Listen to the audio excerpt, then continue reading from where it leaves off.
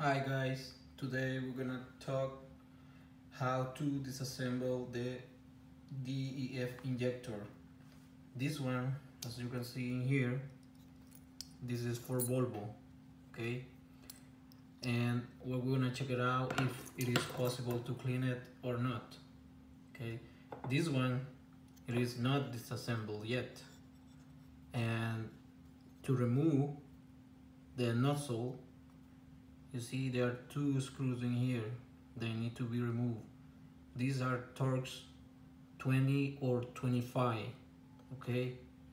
And to remove the ports for the coolant, there are 3/4, okay? So you need a wrench or a deep socket to remove it. So many people like to clean them because sometimes if you remove it for, let's say, more than 24 hours, the DEF get crystallized inside. So I'm gonna remove this one from here, and we're gonna take a closer look to the one it's already disassembled. Okay, so this part goes into the bottom of the DPF assembly in the bottom part. As you can see in here, this is the injector. It's a little bit off from the hole because I already removed it. You can see here is open, and the first thing you do is to remove these two screws in here. Let's take it off. Okay, there's one, there's two. Okay, this is the nozzle, okay? And let me see if I can focus this part in here. You see that white thing around? That means it's crystallized inside, but I'm gonna remove this. So look, you just pull it out like this. You might need a flathead screwdriver to open this part from here. And there is a metal O-ring over there. You just pull it like this, and you see it's out. Okay, so this O-ring that you see, well, half O-ring in this case, you have to put it back when you assemble it again. Otherwise it might leak. DEF from this side. Okay, the same goes for this O-ring. You can take it off and clean it if you want. You see, sorry. And if once you clean it, okay, you should put some grease around, not too much, just a little bit, so it can slide properly in here again. You see, and as you can see, this is the part that opens and closes. But this one, this is the electrical part. The funny thing is, when you replace this thing, okay, this is the part that gets messed up. Nothing from here is bad, you know. It's just this electrical part, because since there is a crystallized DEF inside, you might have troubles trying to make the injection later on. So the bad thing is that you had to replace the whole assembly. But if you can get some hot water in here, you might be able to clean it.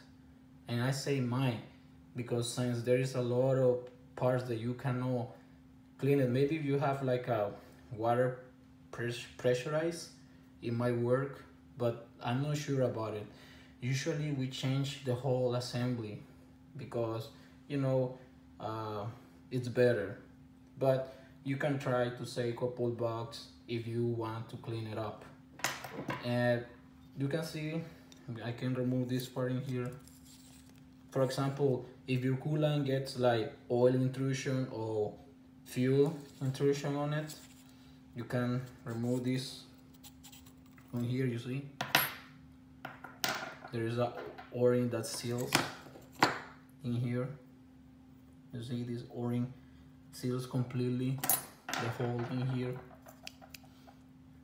Okay, now let's remove the other one. see?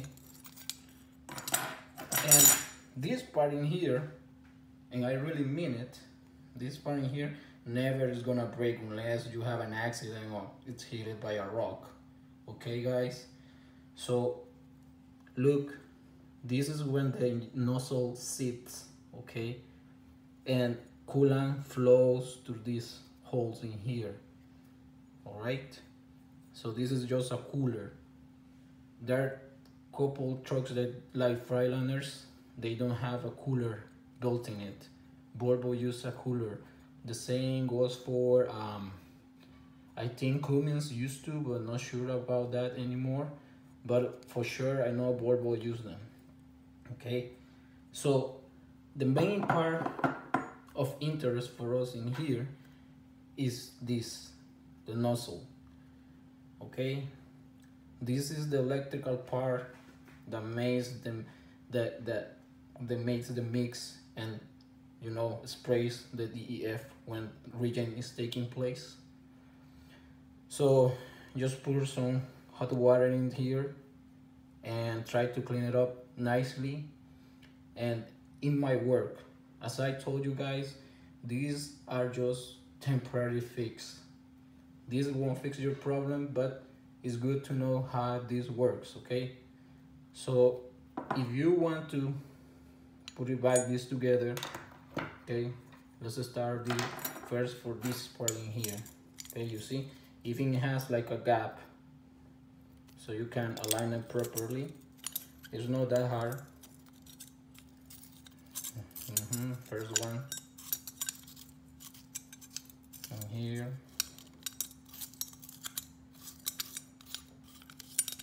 okay. Second one, and make sure that it has the o-ring, okay. Second one here. All right, and the nozzle, make sure it has the o-ring in here. And the trickiest part from this is to put this o-ring in here, because it goes like this, you see, the o-ring goes like this, and then I'm trying to install it in here, you see, and you see, this is what I'm talking about, it fall off, okay. And once you install it, you had to put a little pressure on it. All right, but here's where the bolts comes handy, because you just install it in here, the 2 bolts, okay, and then you put pressure on it. You try to close the bolts, small bolts in here, and it should close nicely, but you should put a little bit grease, it will be easier. And this part is really important. This one protects the injector to get directly contact with the part that gets really hot in the bottom of the DPF. So this is the way you disassemble these parts. As you can see, this one is already broken from here, you see. What I want to tell you is, like, our Volvos are the only one that I know right now that's still using this system. Freightliner, Kenworth, and International, they're using the new system. There's just one injector and there's no coolant flowing through it, and it has its pros and cons, but I will talk about that in another video. This is just what I got for you today, guys. Thanks for watching.